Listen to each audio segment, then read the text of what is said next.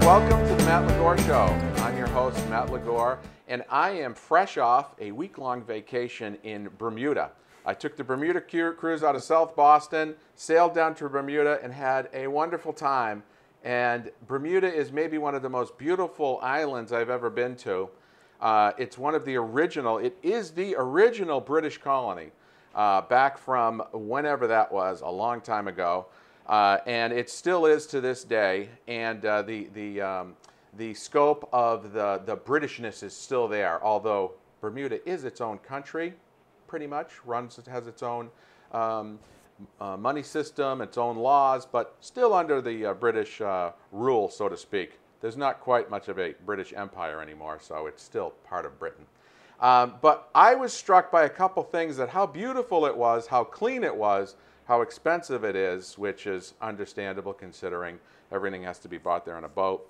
And the one thing I thought was funny is they make it very clear that you are not allowed to take any sand, any coral, pretty much anything other than your trash with you when you leave there. And if you do, and they catch you, they, in a very nice way, tell you to give it back or you're dead. And I'm not kidding. It's not quite that bad. I'm kind of being a little facetious, but they're really tough about it. My daughter brought a piece of dead coral about that big back to the ship. They make you put your bag through one of those scanners, and they go, well, what's in your bag? Oh, pulls it out. It's a rock. Okay, give it here. Give it back. Thanks. On your way. Don't ever come back. Basically is what happens at that point. But it was a great time. I feel refreshed. I'm here to do the show today. I'm back on track with the Matt Ligor Show. As you know, the Matt Ligor Show, I like to talk about entrepreneurs, about business, about kind of uplifting subjects. And today on my show, I have my guest is Steve Harris. Steve is an entrepreneur. He is a real estate broker, has his own real estate brokerage company. He's a network marketing pro. Been in that business for over 25 years. Now, Steve, I feel like I'm missing something. Did I leave one thing out? Did I leave anything out? Public speaker. Public speaker. Public speaker. Been speaking publicly, again, for over 20 years to audiences large as 25 to 30,000 people. That is an accomplishment in itself. They say public speaking, people fear that more than death. Mm-hmm. So, Steve, do you ever feel like you want to die when you're up there? No, I love it. I love it. Thanks for having me on the show. You're welcome. So, fun. Steve, I know I said a few things that you do there. You know, I know that the number one thing that encompasses everything is being an entrepreneur. But for the last 25 years, you've been focusing a lot of your time, or I shouldn't say that, a part-time amount of your time on network marketing. Yes. Mm-hmm. And what's the company that you've been working with for the last 22, 23 years? I just celebrated my 23rd anniversary in June with marketamericashop.com. They're based out of Greensboro, North Carolina. Mm-hmm. And it's been a fun ride. But like you said, it's a sideline venture for me. Real estate and my seminar company occupy a lot of my time. But this was a company that I looked at 23 years ago that I liked their marketing plan because I didn't have to do it full time. That appealed to me. I'm a believer in we should all have multiple streams of income. Yeah. So I liked the structure of the company. I liked the fact that the company pays weekly paychecks. That excited me. Mm-hmm. So for the past 22 and a half years, I've qualified for a weekly check. That's nice. Yeah, it's great. Cash flow is king. You know, cash flow is every single week. It's just part of my repertoire of what I think everybody should be looking at in terms of income streams. Yeah. So it's I lucked out. I got attached with a great company years ago. A good friend of mine, Bobby Canada, recommended that I reach out to this woman, Elizabeth Weber. She was starting off a new business venture in the networking industry. So I called her, and we got started in another company that really didn't do well. It only lasted about a year, but Elizabeth and I became great friends, and when she found Market America, she called me. At the time of that phone call, I was not receptive, to say the least. Yeah. But because she was my friend, I wanted to see what she was doing, and we stayed in touch. What happened was she got Market America off the ground. I wasn't ready to get started. So when I finally got started, she called me, and I said to her, "How much money are you making with Market America right now?" She said, "How much was I making the last time we spoke?" I said, "I think $8,000 a week." She said, "Double it." 16,000 a week. So I said, "You're making $16,000 a week?" She said, "I am." I said, "Sign me up." So again, what excited me at the time, timing is everything. My oldest daughter, Stephanie, was 2 years away from going to college. And at the time, I owned an automobile company. I was specializing in highline and exotic cars. And that was a 70-hour-a-week ordeal for me. Mm-hmm. And so when I talked to Elizabeth, my whole goal with MarketAmericaShop.com was to make $300 a week, to put a college fund together so that Stephanie and Amanda, my youngest, they're 5 years apart, I didn't want them graduating from college in debt. So my only reason for doing Market America was to put a college fund together. In Stephanie's case, I only had 2 years, to get something done, because I started this when she was just getting out of her sophomore year in high school. And so I started my career back in, June 1995. 1995, yeah. So let's just recap for a second. You said no, not interested. Then you found out Elizabeth was really having some success, and you said, maybe I should look into this. And your goal was to pay for college. Yes, I didn't want to touch my cars. I didn't want to have to liquidate inventory at that time, my car business, to put kids through college, because if I have no inventory, I have no income. Yeah. And so this made sense at the time, because my thought was, if I could make $300 a week, that's 15 grand a year that I'm banking in the college fund for the kids. After 2 years, when she graduates from high school, I have 30 grand in the account. So the game plan was pay for freshman year in college and talk her out of it sophomore year. That was the big plan. So the funny part about this was I got this started while I was doing my 70-hour-a-week car gig. I was working the car business 10 hours a day, 7 days a week. Mm-hmm.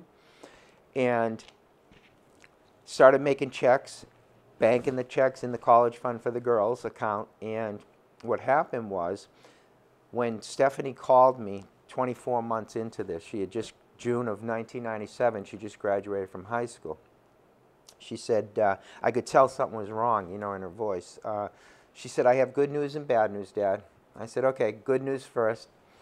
She said, "Well, I just want you to know I got accepted to the University of Miami, and I got accepted to the University of South Carolina." I said, "That's fantastic." So we're high-fiving on the phone, and she's just about to hang up. I said, well, what's the bad news? If that's the good news, what's the bad news? She said, "Oh, well, I don't know how to say this, but I got a 4-year academic scholarship to both schools. You did Market America for nothing." So it was kind of a fun phone call. But at the time, again, every check I made was going into this college fund. So I had approximately, I guess I saved about $40,000 thanks to Market America in this account that I didn't need anymore for college, because 4-year scholarship. She ended up going to the University of South Carolina for free. And they kept her for her master's. They gave her a scholarship for that. So here's 40 grand sitting there. So I did what any red-blooded American guy would do. I went out and bought a used Ferrari, and that's my Stephanie college story. So that's a little bit of good karma. Yeah, a little bit. Yeah, a little bit. I mean, you believe in what you put out there is what you're going to get back, right? All the time. Yeah. So you're putting good stuff out there. You went to work on it.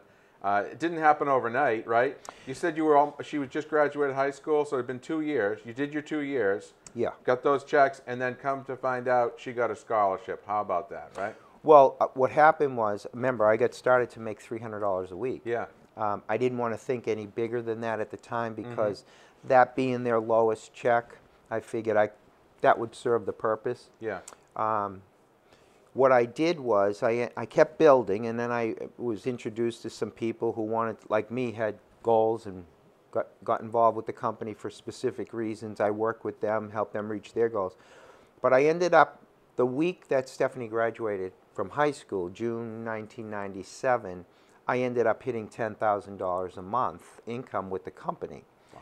So that's a little bit greater than $300 a week, but this is what happens. You know, if you're building and you find some leaders in your organization who, like you, are on a mission to accomplish something, your 10, 12 hours a week that you're investing turns into 100 hours a week in terms of pay. Yeah.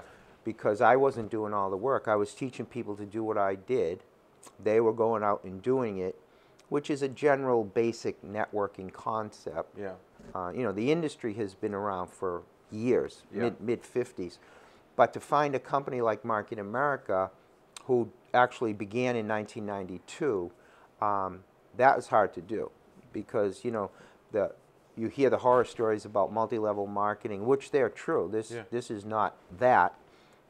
That's why, you know, I was able to make the money that I made. They revolutionized the whole industry with their binary concept, getting paid on 100% of volume, not on levels. Yeah.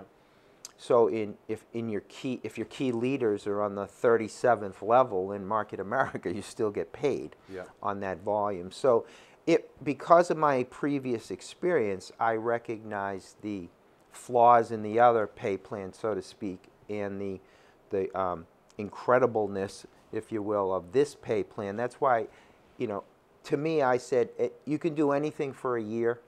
Yeah.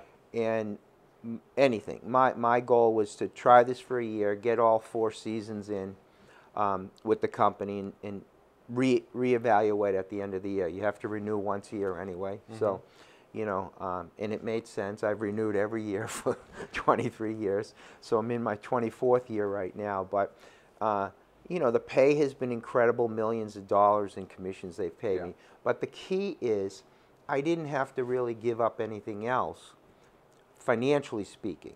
I had to give up some television and some sitcoms, and, you know, I had to give up non-productive, non-income producing things like everybody has to, just like if you went out and get a part-time job. Yeah. So I didn't give up my car business.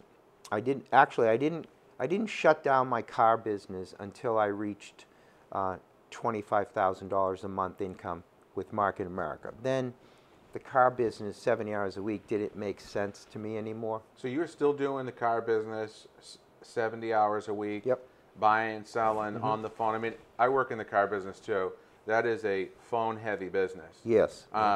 So, not to mention, you know, to buy a car to say make $2,000, you're going to have to probably spend 20, right? You know, that's. You were working on high-end cars too, so you might have even been putting more than that down. So you were able to do that, and so you said $25,000 a month. How much time did it take to get to that point?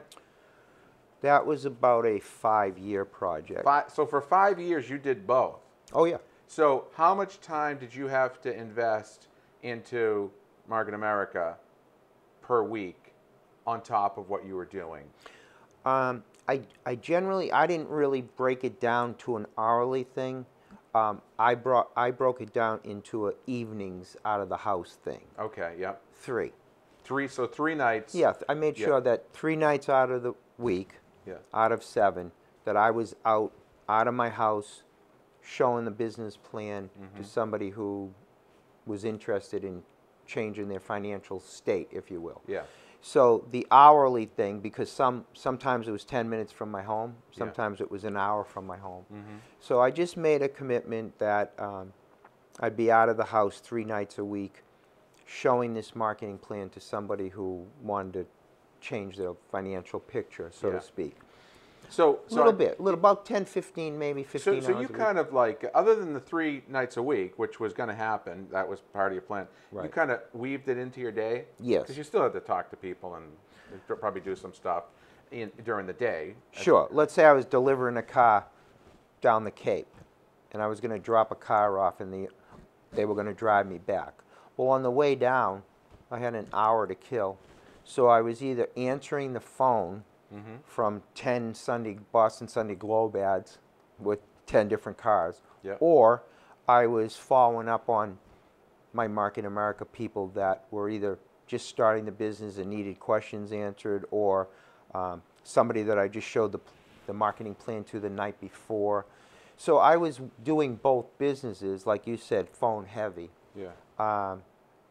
While I'm in the car delivering cars or going to pick up a new car that I just bought, you know, that type of thing. So I had a lot of in the car by myself, non-productive time that I made productive by having my cell phone with me.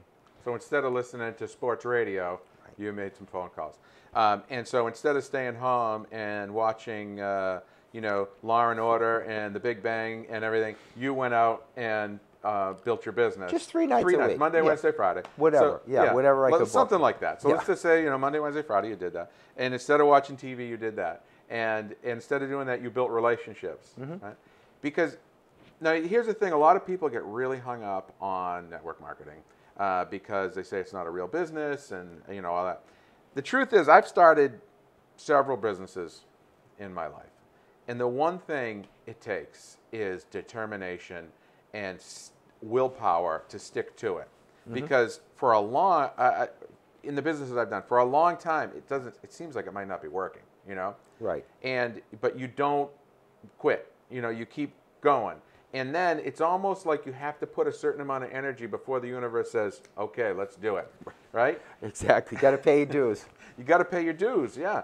And if you don't do that, nothing will be successful. I don't care if it's a paper route. You know, it's not going to be successful unless you put the time in. And you almost have to make a deal with the universe that I'm going to do what it takes. I'm not going to stop. So either you or me, one of us is going to break. Exactly. Well, people ask me all the time, Steve, what's the key to your success in Market America? And I say the same thing all the time. I never quit when I felt like quitting. Yeah. I just let it play out, you know, because like anything, you know, if you get 4 or 5 no's in a row, not interested, that can wear on you a little bit. Yeah.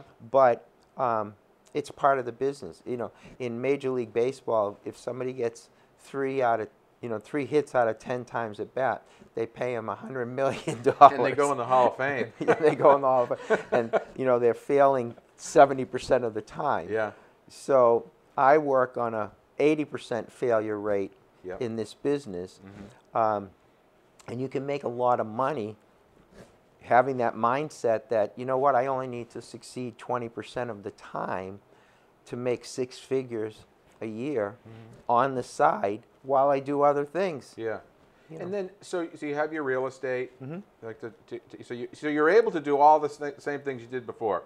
Real estate. I know you don't do cars like you used to, but you like to tinker with them. You like to buy and sell here and there. Play with them. So it's fun. It's fun. You're not dependent on it, which is nice.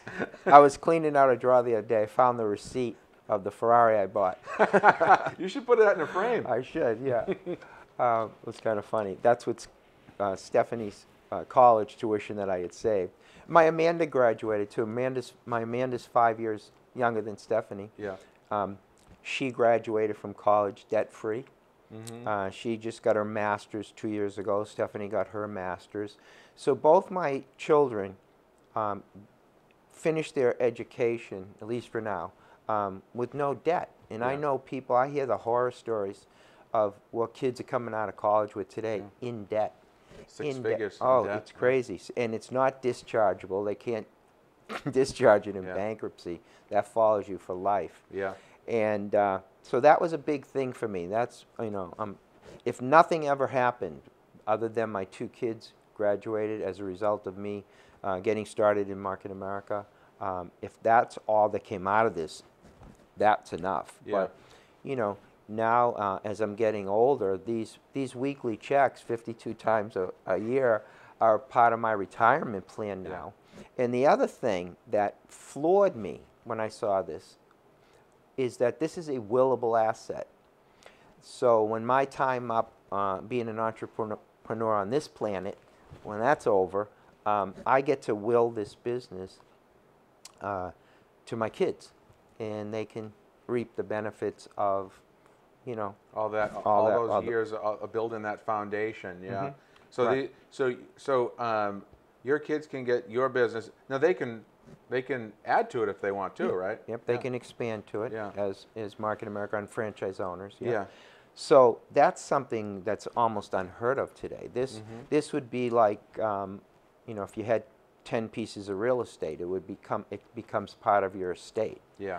And so that alone is worth, forget the money that, you know, I've earned over the years, and the consistency factor. Today's Thursday, I get my email. I get my email today on what they're going to deposit in my account tomorrow morning. What's the, what kind of equipment do you need if you want to do this? Like what kind? Laptop. A laptop. Okay, so everybody already has that. Internet access. Internet access. Everybody already has that. Cell phone. Everybody has that. Right. You can do a lot of stuff just from your phone too. So what we're talking about, and we're talking about basically products. Yeah, merchandise. Merchandise, like everyday products. Everyday products. Same stuff you buy at Walmart, same stuff you buy at CVS. Yeah, which was another thing that attracted me to this, was I didn't feel I was spending money on stuff. Yeah. I was just switched who I was giving my money to. They have everyday vitamin, all sorts of stuff that all of us in America are spending hundreds of dollars a week on. Yeah. I just now buy everything from my home through my business. Yeah. And in, I think it was 2005, we became partners with a lot of major companies, which created a whole new commission structure. So now we get paychecks on our products, and we also, same pay plan on not our products. For example, I'll just use Home Depot as an example. They're one of about 4,000 partner stores that we've affiliated with. Yeah. So instead of me going down to Home Depot and buying my $500 gas grill, I can buy the same grill through my Market America portal, because Home Depot is one of our stores. Yeah. And so almost every dollar that you account for as a family or, you know, spendable income can be tracked through your own business, and it's all commissionable. Commissionable expenditures, which you were going to do anyway. So these companies, basically, it's advertising. Instead of running a commercial, they'd rather pay people. They pay a commission on a sale Point and on of a referral. sale. Yeah. Yep.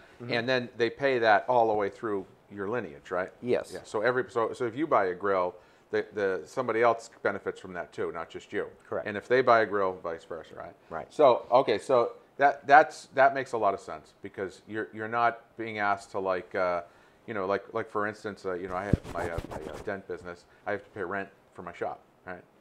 I can't, if I don't pay my rent, I get no place anymore, right? So you're looking at, you know, and then I have to get my customers and do the work and everything. So, you know, in order to, and if someone was to start, say, a dent business, they'd have to invest a year of their time, buy a set of tools, then they'd have to go out and get accounts. When I first started doing dents, I went out, I remember I must have given out at least 200 business cards to car dealers, body shops. And I'd say out of those 200 cards, let's call it 100 cards. 100 cards, maybe 2 or 3 of them would call me. And maybe one of them became a steady account.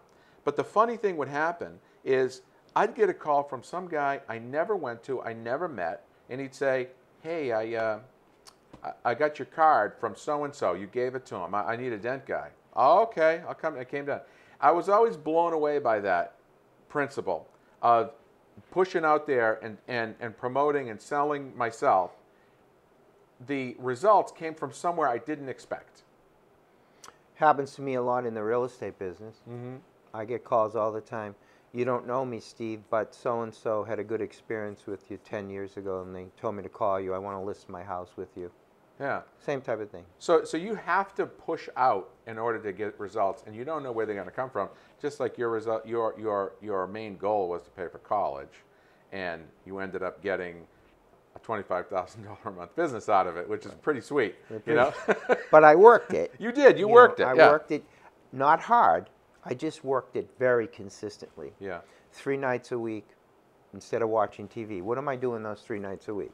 Well, Nothing. Unproductive time. Right. So I just converted those unproductive, financially speaking, nights into income-producing nights. Not the night I did it. Yeah. Over a period of years. Sure. Yeah. You know. It didn't happen all at once. No. You know, it must have done well for you because you look good. You got all your hair. All right. I think that's a gene thing. I don't know. But anyway, you got all your hair, and you got, you know, you're healthy and you're happy. Feel good. Yeah.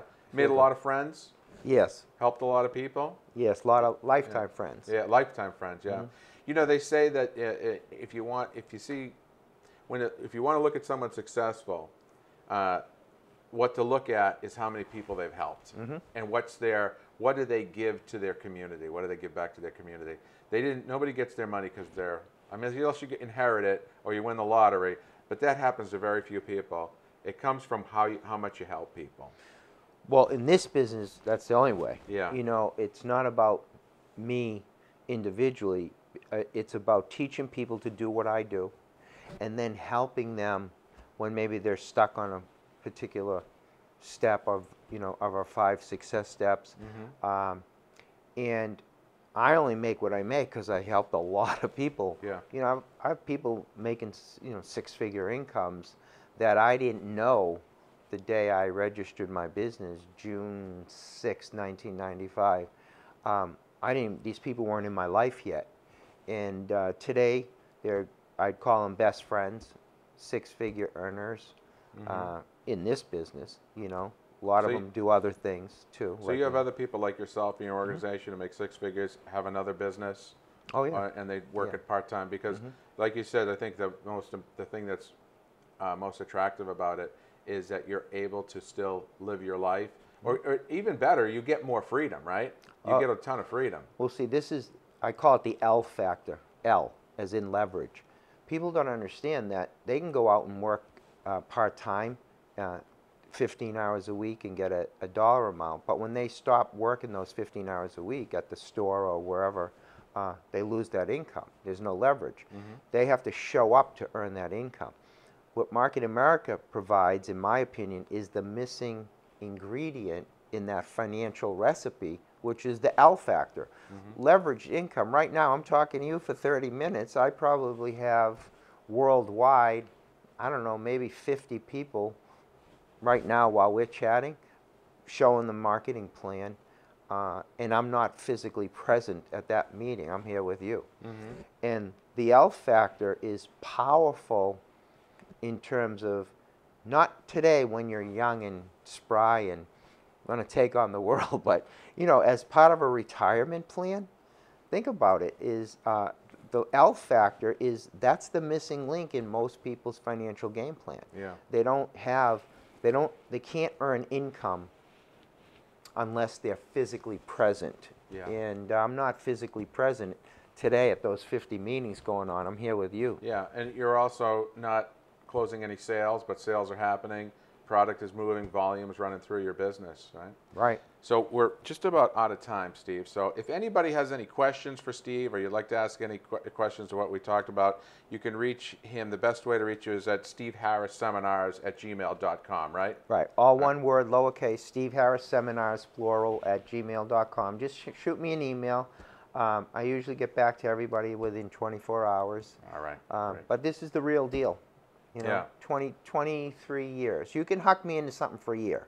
You can't huck me into something for 23. I'm a C student, not an idiot.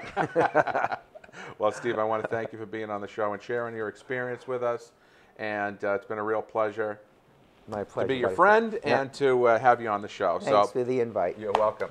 Not yet. You can't leave yet, Steve. I got to say goodbye to everybody. Okay. All right. Thanks for watching the Matt Ligor Show with my guest, Steve Harris. And we'll see you next time. Take care.